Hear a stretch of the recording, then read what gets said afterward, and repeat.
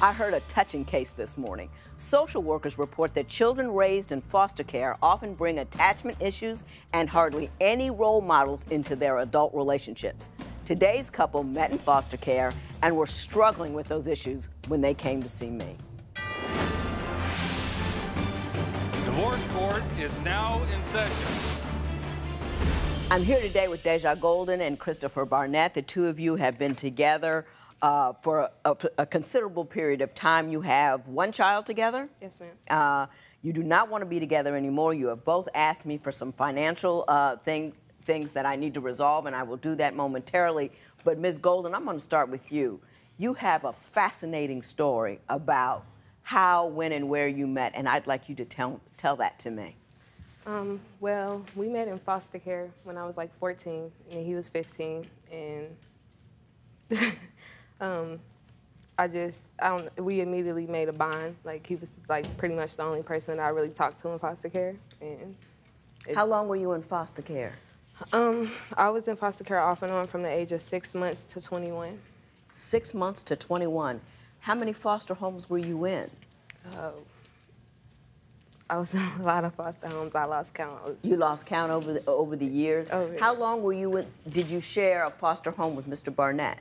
Well, Mr. Barnett ran away a lot, so we would kind of run into each other off and on. I think it was like 3 different placements that we ran into each other when he would run away, and then I would go to a different placement, and then he would be there. Yeah. He would end up there. Mr. Barnett, is that accurate? Absolutely. Was it nice to have somebody that you knew that was consistent in your life since you got moved from place to place to place? To be completely honest, Your Honor, not necessarily, because when in placement, the relationship that we had, I didn't know it was actually that. I thought we was just friends. Maybe one day we might have some sex, because you know how kids are. You know, right. We're in the hormonal stage and everything. I don't get to go out and see no girls. The only girls you get to see is the ones in placement. But we kept running into each other. We kept making relationships, you know, little relationships in the placement together. So I guess it was kind of cool. It was cool, but it wasn't. But you didn't think it was a romantic thing until later on. I didn't know it was gonna be. She wanted a full-fledged relationship with her. I thought Chris she might want was to a just player. When did you find out she everybody. wanted a full-fledged relationship, and how did she convey that information to you? Okay, we was in a placement. We were 16. We were both in a placement, and we was at church. She wasn't at church, but another girl was at church with me. And the girl, you know, she saw me. She was like, oh, he's cute. Okay. She went back to the unit. She must have told Deja, oh, I just met this one guy. He's really cute. His name is such and such.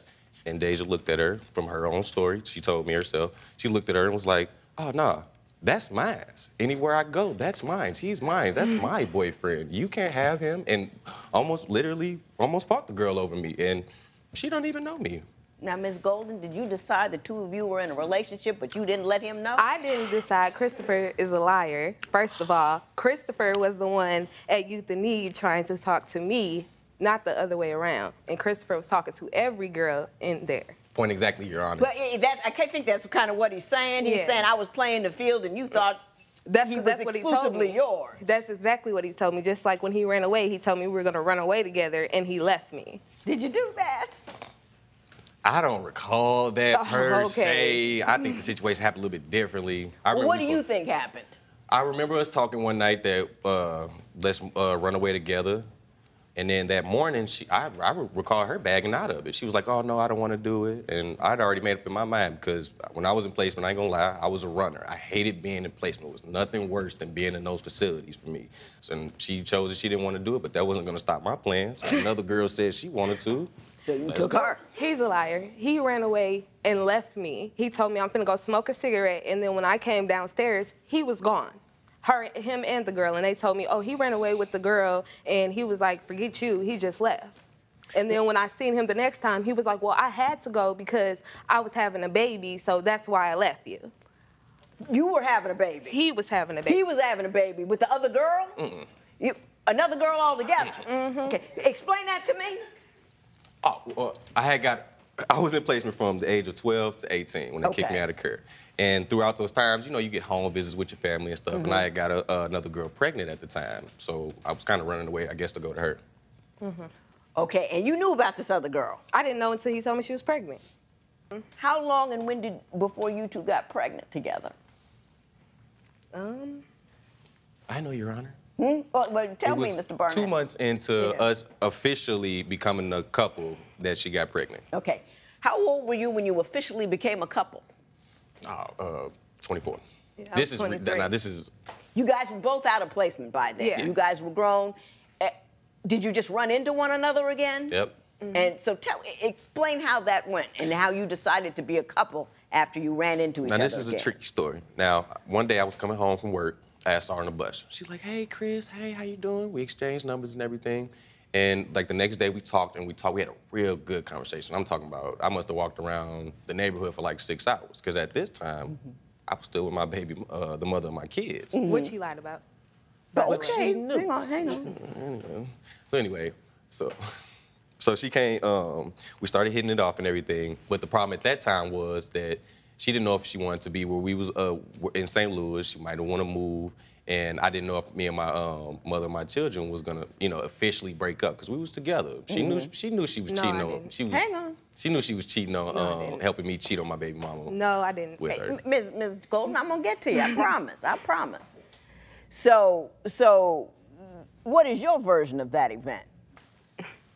Like half of what he said was true. Yes, we did meet on the bus. Yes, we did talk for a while on the phone. But what he told me was his baby mama mysteriously ran off. They weren't together anymore. He had the house by himself. And so the first time I came over, I seen like, I think some jewelry or something on the table. And I was like, I asked him about it. And he was like, oh, she hasn't came and got all her things yet, but she doesn't live here.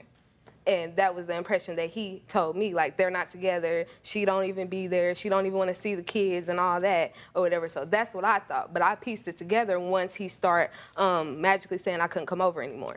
Mr. Barnett, that is what happened. I mean, it's all over your face that that's exactly what occurred, isn't it? Yes. He was like, I got his number, and she pulled out her phone, and she showed me the number. The number she had happened to be his tablet number, not his real number, but his tablet number, because he knows I don't got the password to his tablet. Ooh, Mr. Barnett, you are so busted. Are you recently married but ready to call it quits? Call toll-free at 1-877-311-2222 or visit our website at divorcecourt.com. Follow us on Facebook and Instagram at Divorce Court. So, Ms. Golden, I'm going to move things forward here and talk to you about the concerns that you have in this relationship and why it's ending now. You have a 3-month-old together, correct? Yes. But you say that Mr. Barnett is verbally abusive. Yes. Why don't you explain that to me? Well, I have these pair of sandals that I bought when I was pregnant. And every time I wear them, he calls them thought flops. And he's like, oh, women in pornos wear those, so they're thought flops. Or one time I had put on some lipstick because I forgot where we were going, and he told me I looked like a thought. Or his favorite word is just to call me a bee whenever he feels like it. First of all, is it true that women in pornos wear flip-flops? It's not the flip flop per se, and it's the style of the flip flop. You know, those are thought shoes. Thought shoes. In You have his a whole mind. thought apparel, thought In his outfit, mind. thought Do swag. you think does she dress like that? Is she inappropriately? She looks appropriately dressed today. Do you believe she doesn't dress right? You're dressing like you're trying to attract a man. You Flip got flops, one. lipstick, one. Why do make you have you to look dress like like a that? thought. No, it's the way you're doing it. I still I have can't on get to lipstick sex now. and Do I look like a thought flip-flops. now? I wear flip-flops all the time now. I'm scared. You know, I may have to put on some other shoes. It's these little blue shoes. They got a lot of straps on them. What blue shoes do I own that have straps on You them? know, the ones with the blue Let's not go there. Let's not go there. Do you admit or agree that you are in fact that you call her names and are verbally unkind to her, Absolutely whether or not you have a point Oh, about my God. Absolutely her not. attire? No, I'm not like that. Like, I'm not going to sit here and say, lie and say I've never called her a name. You know, arguments happen. But It don't even it's have not, to be it's, an argument. It's not me first starting it. You know what I'm saying?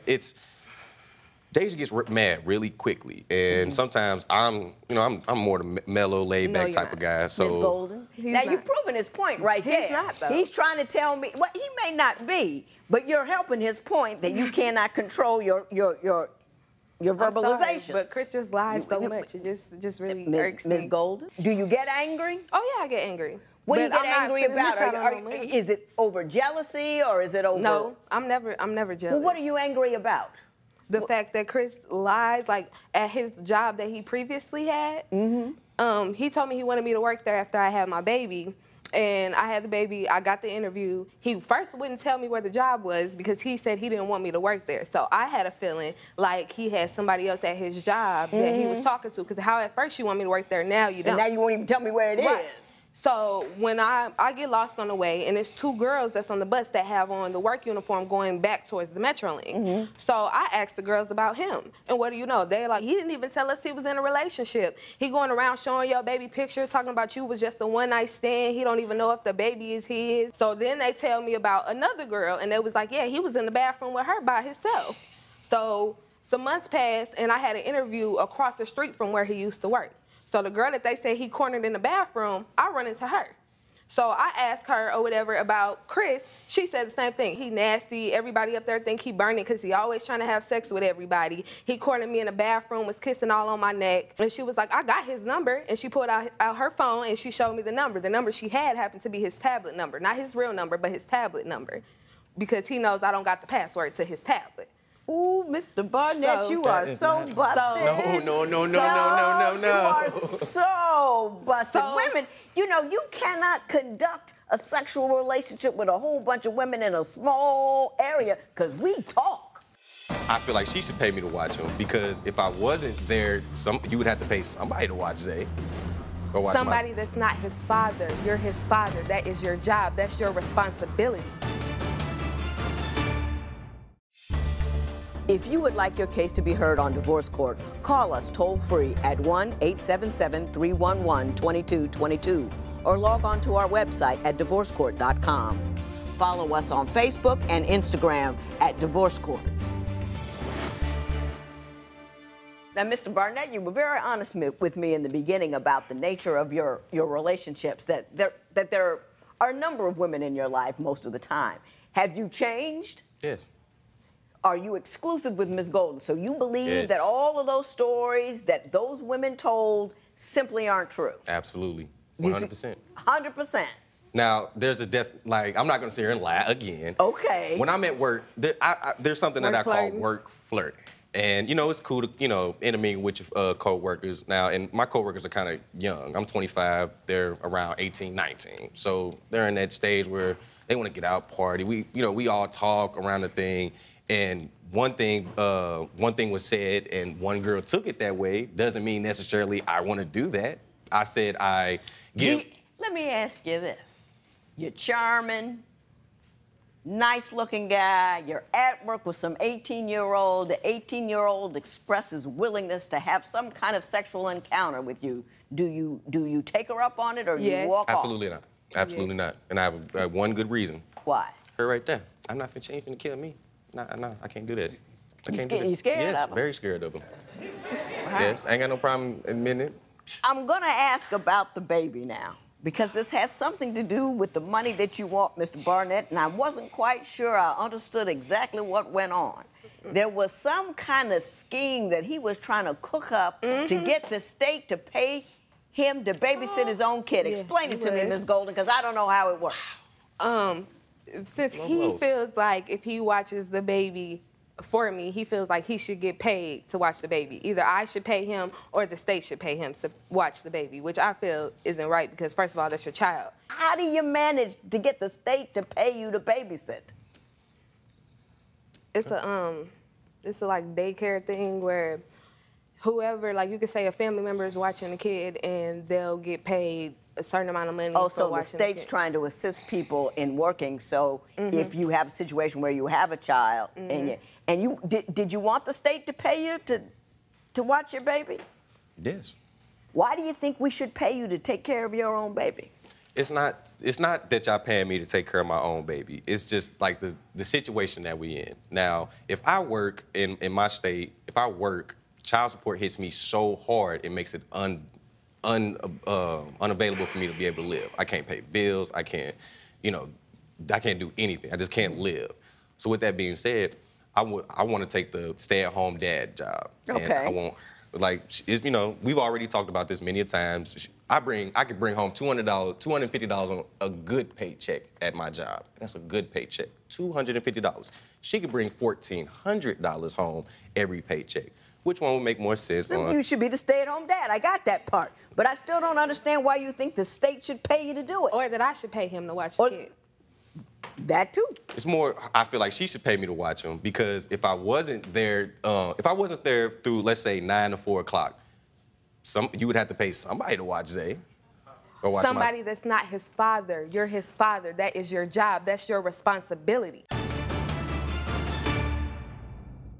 In divorce court, couples tell me everything about their relationships. Want to share your experience? Join the conversation on our Twitter page at Divorce Court. On Facebook, check out other fans and their intimate issues. You know everybody has something to say about love. What's on your mind?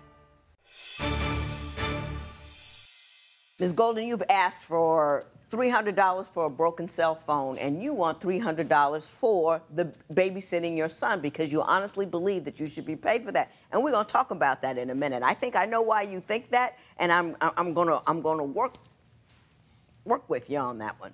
Tell me about the phone quickly. Okay, when I was pregnant, he got upset because I told him it was over. He snapped my phone in half and trapped me in the house until I listened to him. Did you do that, Mr. Barnett? No. Yes. What happened to her phone? It got broke. By? Both of us. We were both wrestling for it. Like, we were snatching it out of each other's hands. One second she snatched it because the argument started because she had the phone right next to my head on the speakerphone doing something. And I was like, girl, can you not do that, right next to my ear? And she was like, boy, across whatever. the room. And then I grabbed her phone. And I told threw her it on it was the floor. over. Right. That didn't break the phone. Right. She got up all mad. And she was like, oh, it's over since you want to mess my phone up. Right. And I'm like, your phone? We gonna break up with me over a phone? So I snatched it from her. She snatched it back. We kept going back and forth. No, he broke my phone in half, kept breaking it, kept breaking it, kept breaking it, kept breaking it, and then he threw it around and was like, now you ain't got no phone. You ain't finna leave me. And so I tried to walk out the door to get away from the situation, and that's when he came, blocking me from the door. I even tried to jump out the window, 9 months pregnant. We could argue about this all day long, but we're going to have a conversation instead. And I want to give you guys something. I want to give you some advice. You got shorted. You didn't get that stable home and upbringing that you were entitled to, and I'm sorry about that. And the system that you got thrown into is dysfunctional from the beginning to the end, and I'm sorry about that as well. I'm part of that state, too, that created that chaos for you. And I'm distressed that it is that way, and I am impressed, I will say that the two of you have come out to be as rational as you are. You've made some mistakes and some errors, but none of them any greater than the rest of the nonsense that people bring me up in here. So I'm impressed with your ability to do that. I'm going to say that, but I'm going to say something else. The structure that you didn't get, you need to provide to the people that you're making. You have children, you're going to have to figure out how to provide them with the structure that you didn't get. Fatherhood is an in-home activity. It is something that you're responsible for emotionally, physically, and economically. That's why you don't get paid for it, because it's abnormal. It is not right for fathers not to be in the home. It may not be abnormal anymore, but it's not the best of circumstances. And you want to give your child the best of circumstances. And that is that he is not an object to be paid to watch, but he is your primary responsibility. Do you understand that? Yes. You two were both tussling over the phone. I'm not going to give anybody any money, but what I'm going to say is this. You got shorted, but don't short each other. Do you understand what I'm saying? Because you're beautiful people, and you've made a beautiful child, I'm sure, and I want you to have a beautiful future. You with me? Good luck to both of you. This matter is adjourned.